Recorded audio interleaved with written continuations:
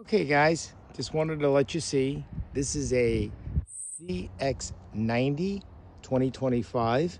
It is the premium model.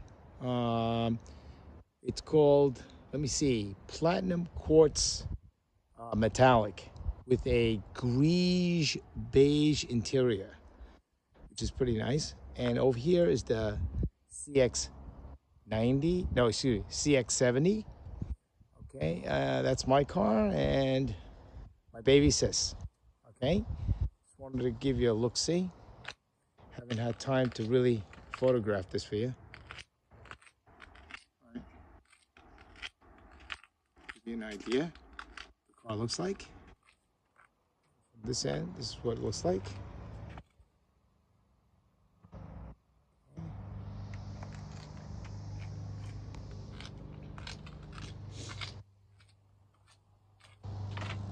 Let me show you the rear.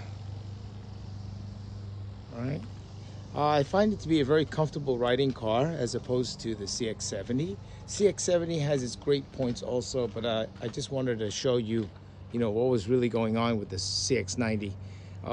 It comes with a 3-row passenger seat. The tire is a little more comfortable for people to ride in. A little more versatility if you want to carry passengers. Again, it depends on your preferences. The color is amazing.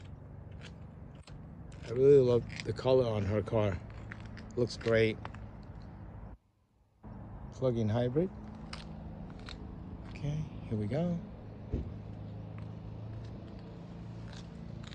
All right, same engine, same mechanicals on both cars. Again, the one that's over there, the CX70, is a nice sporty unit. It's, again, different cars, different things, what you're going to do. Reliability is impeccable. And let me just go over here a second. Okay.